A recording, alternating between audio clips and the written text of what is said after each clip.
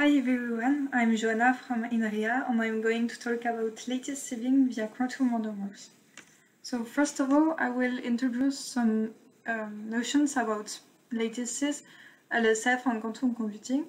Then I will explain how our algorithm works and give some results about the complexity.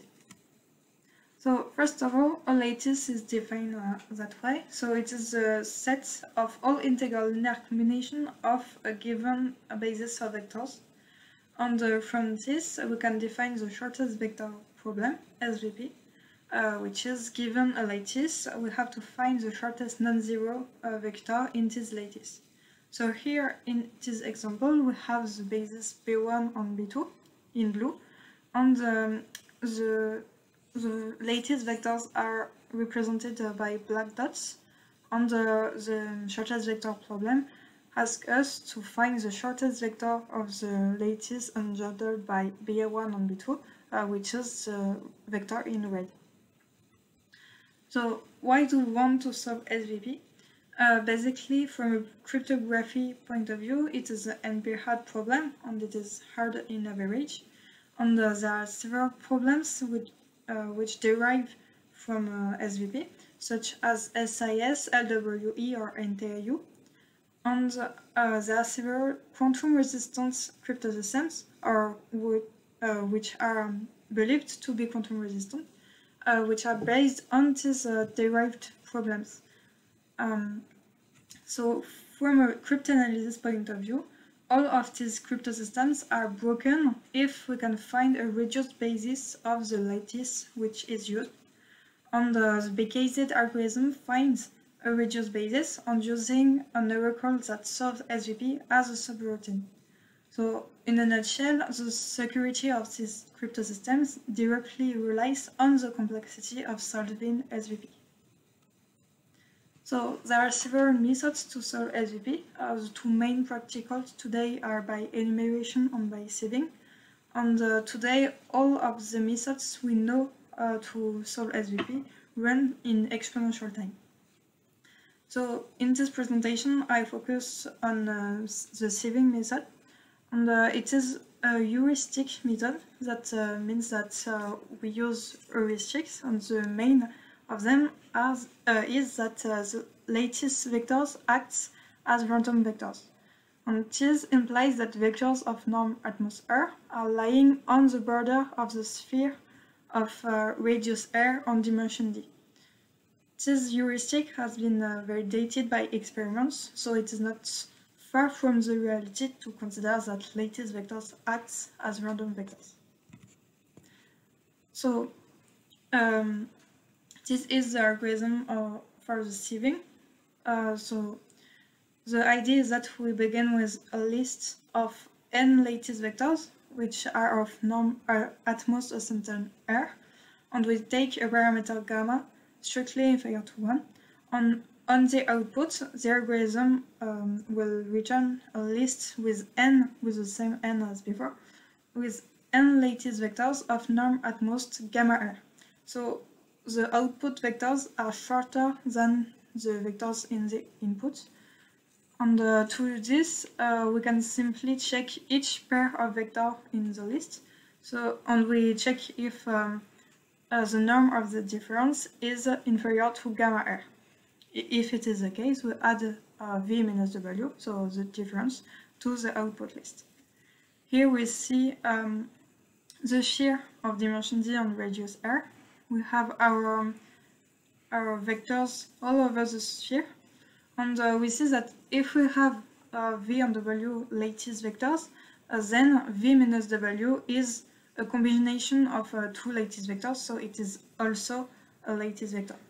And if we have V and W which are close at angle, then V minus W can be shorter than V or W.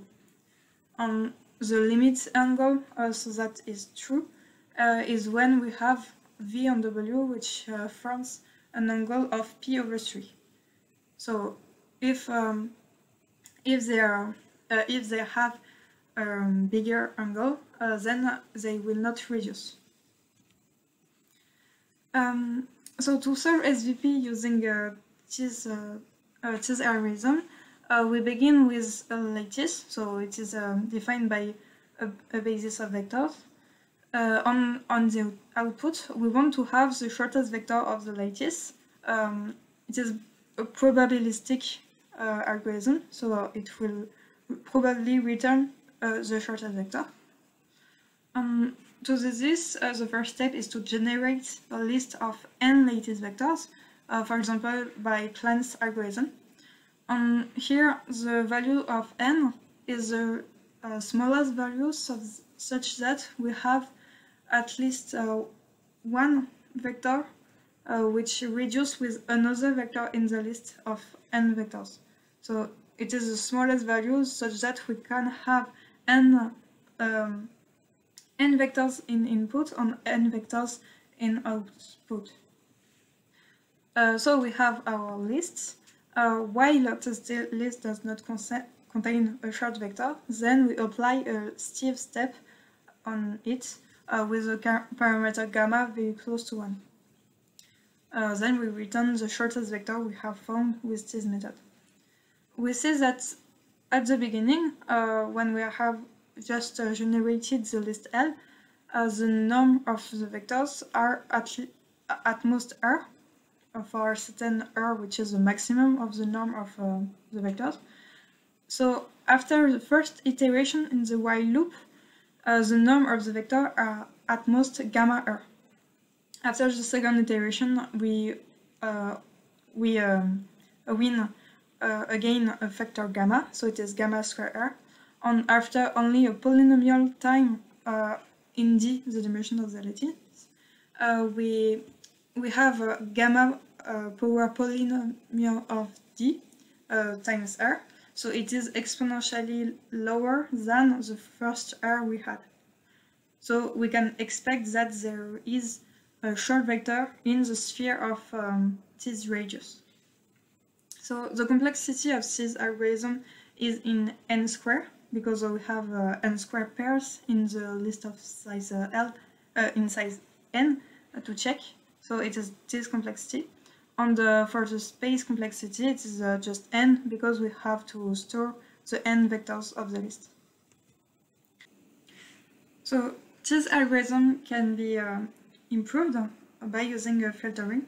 So the idea is that we only want to check pairs of closed vectors, because all of the vectors which are of angle more than previous 3, they are not interesting us because they are not reducing each other. So to do this, we use filters. So a filter is characterized by a center S, which is basically a vector over the sphere, and an angle alpha. So here we have the sphere.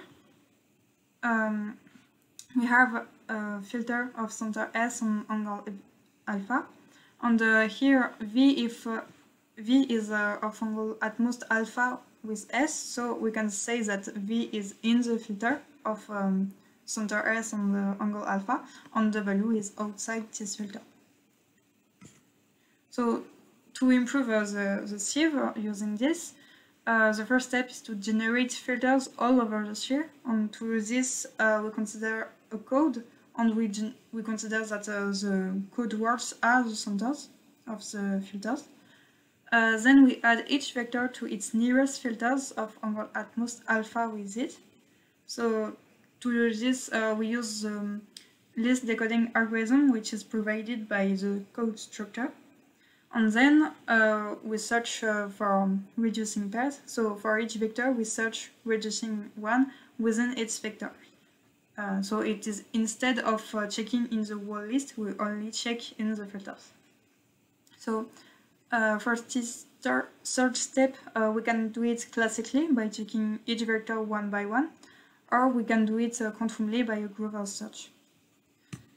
So about the complexity, for the original sieve, it was TS, and we see that using LSF, it reduces a lot the time exponents.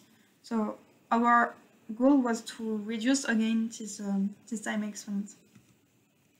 So now for the quantum computing part, one of the most famous quantum algorithm is Grover's algorithm.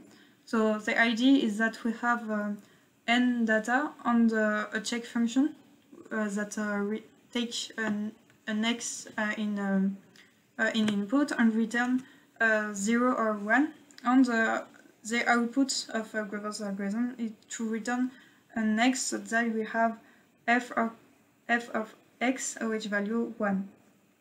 So Grover's does this calculation in a square root of n steps, where in a classic model we have to take n steps until we find the correct answer. Another very useful algorithm, quantumly, is the quantum random walk. So it takes in its input a graph j on the function f as before. And we can choose f such that we have f of a vertex valuing 1 as we want, and we call it a mark vertex. And the quantum random walk returns a mark vertex. So I will explain further this with an example to be more concrete. So now our algorithm is basically a sieve step. So we begin with n lattice vectors of norm at most 1000 R, and we return a list of the same number of lattice vectors, but they are shorter. The main idea was to take the previous best quantum algorithm and to replace the Grover's search step by a quantum random walk.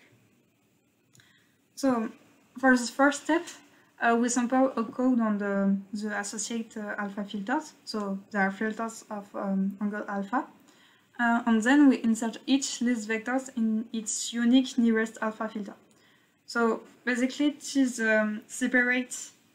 step separates the sphere into large areas of angle alpha.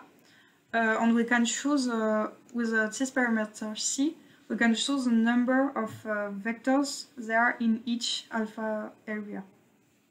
And we will optimize later the parameter c.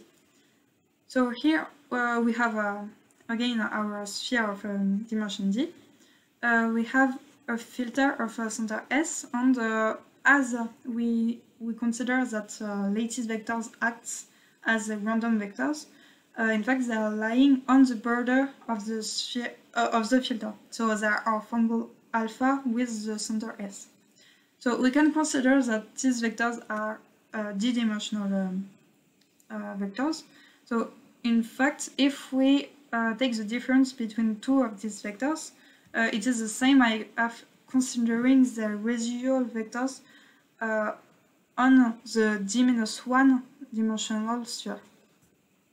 And we can have an equivalence between the angle we are searching. So we want to have reduced pairs on the d-dimensional sphere, so pairs of vectors which are of angle at most p over 3, and the corresponding angle between two residual vectors is a certain theta star alpha, which only depends on alpha. So now for the steps 2, we have our areas of angle alpha, and for each of these areas we check in the corresponding filter for finding all of the solution in this area. So to do this, we start by constructing a vertex. So we choose randomly n power c1. It is another parameter. We choose n power c1 vectors from this current alpha filter. Then we sample a second layer of filtering. So there are the beta filters of angle beta. And we insert each vertex vector in its nearest beta filter. And then we perform quantum random walks in order to find all of the reducing pairs in this alpha filter. So the graph we are using is the Johnson graph. So Johnson graph here for parameter n power c and n power c1. It is constructing that way. So we have for the vertex, each vertex is a set of n power c1 vectors, which are chosen from the n power c vectors of the current alpha filter. And we consider there is an edge between two vertices if only if they differ by exactly one vector. So to see for a simpler example, here we have the Johnson graph of parameter 5 and 2. So we have 5 possible elements, and each vertex is a set of 2 elements among these 5, and we see that there is an edge between two vectors if there is an edge between two vertices if and only if they differ by exactly one element. So for the control random walk, we have our graph, which is well defined, and here we say that a vertex is marked if only if it contains a pair of angles at most theta star alpha. So if there are residual vectors which are the residual vectors of the d-dimensional vector which are reducing. On the control random walk, we return such marked vertex. So now to explain how this control random walk works, here we have the graph, which is way simplified, and here we have the current vertex we are working in. So at the beginning we have our n power c1 vectors. They are residual vectors, and we consider that they are lying on a sphere of d-1 dimension. Then we generate the filters, the beta filters, and we add each vector in its nearest filters. And now we begin the work.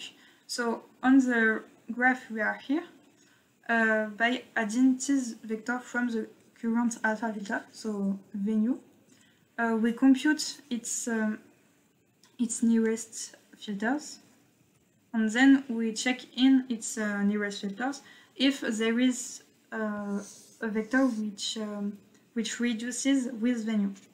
If it is the case, we win and we return the result, and if we don't find a reducing pair, then we pass to the next vertex. So to do this, we delete one vector randomly, and we add another venue from the current alpha filter. And we do this again and again until we find a close vector to venue. So by taking the difference of these two vectors, we find a shorter vector. So here, on this scheme, I explained for classic random walk by choosing randomly a vector to be deleted and a vector to be added. In fact, for the control random walk, the difference is that we do not choose randomly because we do a control superposition of all the possible neighbor vertices. So for the complexity of one control random walk, we need to have these 5 values. So for the setup S, it is a cost to construct the first vertex and to compute their beta filters for each vectors. Then we have the update costs. So we construct the quantum superposition of all of the neighbors of the current vertex, and we do during this step the search of reducing vectors of venue within its beta filters. By doing this step during the update step, in fact the check step is immediate. It is in constant time because it is already done before. Then we also need epsilon, the probability for a vertex to be marked. So for a vertex to contain 2 vectors which are reducing. And finally, delta, which is the spectral gap of the graph. So the overall complexity of a quantum random walk is this formula. So the only difference with the quantum between a quantum random walk and the classical random walk are the square roots over epsilon and delta. So to summarize our algorithm, we have a step 1 which separates the sphere into large areas of angle alpha, and then during the second step we are searching for all of the solutions inside of each alpha areas. So in fact, doing this, we are missing all of the solutions. For example, where we have a reducing pair V and W, and V is in an alpha area, and W is in another alpha area. So we have to run this step again and again until we get the n-reduced vectors by changing the alpha areas, by changing the filters. So the complexity of this algorithm is, in fact, we are doing n quantum random walks, so the overall complexity is 1. And in fact, the values of S, epsilon, delta, and U are only depending on the 3 parameters we can choose as we want. So they are C, such that we have C power n power C vectors per alpha filter. We have n power C1 vectors per vertex in the graph, and then n power C2 vectors per beta filter. So after a numerical optimization, we get these 3 optimized parameters that gives a solution of SVP in dimension D in time 2 power 0.2570 D. And we also have computed the space complexities. So we have these 3 different types of memory. So for the QRAM and quantum memory, it's quite practical because it is because we see that the space exponents are not as high as for the classical and the time. For other sieving algorithms, it's much of the same number of order, but it requires a model that allows QRAM and quantum memory. So finally, we have trade-offs. So in fact, if we have as much quantum memory as we want, we can perform the algorithm with the optimal time. But if we do not have, if we have limited quantum memory, we can still run the algorithm with less quantum memory, and by choosing the right parameters, we get a higher time, but we can still get a solution. So here it is the same for QRAM limitation. So we see that it is very close to affine curves. So to do a synthesis of this for the trade-offs, in fact, if we choose the best parameter for having 0 QRAM and 0 quantum memory, we recover the time complexity of the actual best classical algorithm, so the SVP by sieving. Then, if we had some QRAM, we recover here the complexity of the previous best quantum algorithm. And here we add some QRAM on quantum memory, and we have our optimal time.